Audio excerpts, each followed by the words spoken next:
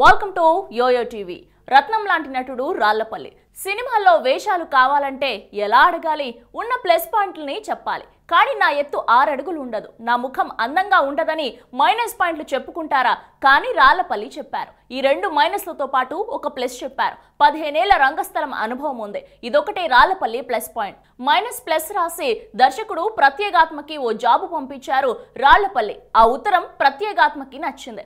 రాళ్లపల్లికి కబురు వచ్చింది. హైదరాబాద్ నుంచి మద్రాస్ రైలు ఎక్కారు రాళ్లపల్లి. అది ప్రసాద్ స్టూడియో. రచయిత సి నారాయణ రెడ్డి, దర్శకుడు ప్రత్యేగాత్మ కూర్చొని ఉన్నారు. ఏది నువ్వు చేసిన నాటకాల్లో ఒక డైలాగ్ చెప్పు అన్నారు. చెప్పారు రాళ్లపల్లి. పనికొస్తాడని కితాబ్ ఇచ్చారు సినారే. ఓకే అన్నారు ప్రత్యేగాత్మ. 1973లో వచ్చిన స్త్రీ చిత్రంలో అవకాశం ఇచ్చారు. అప్పటి నుంచి భలే భలే మొగాడిపోయే వరకు దాదాపు 850 చిత్రాల్లో నటించిన రాళ్లపల్లి ఇక లేరు. కొంతకాలంగా ఆయన కాలేయ సంబంధిత వ్యాధితో బాధపడుతున్నారు. అనారోగ్యం క్షీణించడంతో హైదరాబాద్లోని ఓ ప్రైవేట్ ఆసుపత్రిలో చేరారు. అక్కడ చికిత్స పొందుతూ శుక్రవారం సాయంత్రం తుదిశ్వాస విడిచారు. అనంతపురం జిల్లాలోని కంబదూరులో 1945 ఆగస్టు 15న జన్మించారు రాళ్లపల్లి వెంకట నరసింహారావు. 1958లోనే హైదరాబాద్ లో వీరి కుటుంబం స్థిరపడింది. చిన్నప్పటి నుంచి రాళ్లపల్లికి నాటక రంగం పట్ల ఆసక్తి ఎక్కువ. 10వ తరగతిలో ఉన్నప్పుడే కన్యాశుల్కం నాటకం ద్వారా రంగస్థల ప్రవేశం చేశారు. చదువుకుంటూ నాటకాల్లో నటిస్తూ BSc పూర్తి చేశారు. నటుడే కాదు, రాళ్లపల్లిలో మంచి రచయిత కూడా ఉన్నారు. కాలేజీ రోజుల్లో ఆయన రాసి నటించిన మారని సంసారం నాటికకు ఉత్తమ రచన, నటుడు అవార్డులు లభించాయి. అప్పటి బహుముఖ ప్రజ్ఞాశాలి భానుమతి చేతుల మీదుగా ఆ అవార్డులు అందుకున్నారు ఆయన.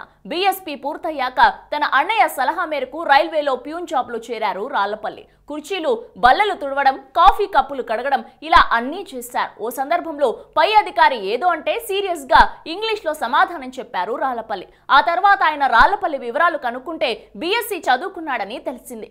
అప్పటి నుంచి చదువుకు తగ్గ పనులు మాత్రమే చెప్పడం మొదలుపెట్టారు. ప్యూన్ ఉద్యోగం చేస్తుండగానే సాంగ్ అండ్ డ్రామా డివిజన్ లో రాళ్లపల్లికి జాబ్ వచ్చింది. 1970 జనవరి 4న ఢిల్లీలో కొత్త ఉద్యోగంలో చేరిన ఆయన జాతీయ సమైక్యత, కుటుంబ నియంత్రణ ఇలా సామాజిక అంశాలతో నాటకాలు వేశారు. 8 ఏళ్ల పాటు నిరవధికంగా నాటకాలు వేశారు రాళ్లపల్లి. ఆయన జీవిత కాలంలో దాదాపు 8000 నాటకాల్లో నటించారు. నాటకాలతో బిజీగా ఉన్నప్పుడే నూతన హీరోయిన్లతో కె ప్రత్యేగాత్మ దర్శకత్వంలో హారతి నవలను సినిమాగా తీయనున్నట్లు వచ్చిన పత్రికా ప్రకటన రాళ్లపల్లి దృష్టిలో పడింది. మీరెలాగో హీరోగా పనికిరారు, వేరే ఏదైనా పాత్రలకు పనికొస్తారేమో, ఓ ఉత్తరం రాయొచ్చుగానే భార్య స్వరాజ్యలక్ష్మి చెప్పిన మీదట నా ఎత్తు అంతంత మాత్రమే అంటూ ప్రత్యేగాత్మకు రాశారు. అలా స్త్రీ సినిమాకి అవకాశం తెచ్చుకున్నారు. ఆ తర్వాత కొన్ని సినిమాల్లో చిన్న చిన్న పాత్రలు వేశారు.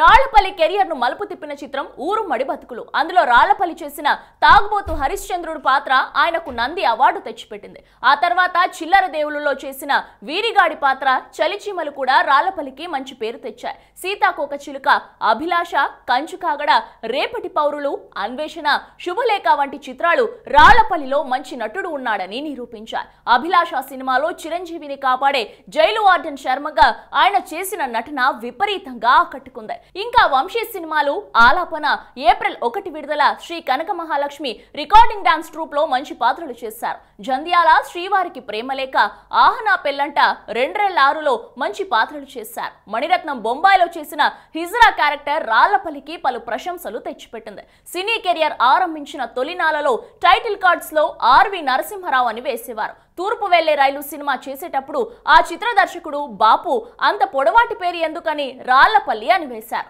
అప్పటి నుంచి రాళ్లపల్లిగా గుర్తుండిపోయారు. కళాకారులు నిరంతర విద్యార్థులు అంటారు రాళ్లపల్లి. అది ఆచరణలోనూ చూపెట్టారు ఆయన. 70 ఏళ్లకు దగ్గర పడుతున్న సమయంలో తెలుగు విశ్వవిద్యాలయంలో రంగస్థల శాఖలో MPhil చేశారు ఆయన.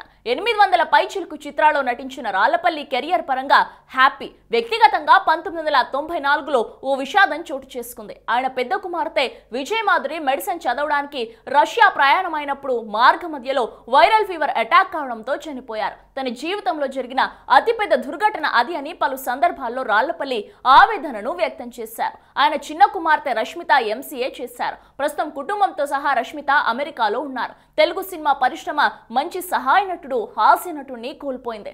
రత్నం లాంటి నటుడు రాళ్లపల్లి. దాదాపు 5 దశాబ్దాల పాటు ఆయన చేసిన పాత్రలు గుర్తుండిపోతాయి. కళాకారుడు కన్ను మూసినా తాను చేసిన పాత్రలో జీవించే ఉంటాడు. ప్రజల హృదయాల్లో చిరంజీవిగా నిలిచే ఉంటాడు. సినిమాల్లోని పాత్రలతో ప్రేక్షకులను మెప్పించడమే కాదు, వంటగదిలోని పాత్రలతో భోజన ప్రియులతో ఆహా ఏమి రుచి అనిపించగలరు రాళ్లపల్లి. నటుడు కమల్ హాసన్, దర్శకుడు వంశీలకు రాళ్లపల్లి వంటకాలంటే చాలా మక్కువ. మీకు ఎప్పుడూ సినిమాలు ఉండాలనేది నా ఆకాంక్ష. ఒకవేళ లేకపోతే నా దగ్గరకు వచ్చేయండి, వారానికి 2 రోజులు వండి పెట్టండి చాలు, జీవితాంతం మిమ్మల్ని చూసుకుంటానని రాళ్లపల్లితో కమల్ ఓ సందర్భంలో అన్నారు. ఇక దర్శకుడు వంశీ అయితే షూటింగ్ స్పాట్కే కూరగాయలు తెప్పించి మరి రాళ్లపల్లితో వంట చేయించుకుని ఎంతో ఇష్టంగా తినేవారట. ఇంకా రాళ్లపల్లి వంటలను ఇష్టంగా ఆరగించిన ప్రముఖులు చాలా మందే ఉన్నారు. హలో, మిమ్మల్నే ఫిలిం సెలబ్రిటీస్ రియల్ స్టోరీస్ ఏంటో తెలుసుకోవాలనుందా? లేటెస్ట్ గా రిలీజ్ అయ్యే మూవీ రివ్యూస్ నేను చెప్తే వినాలనుందా?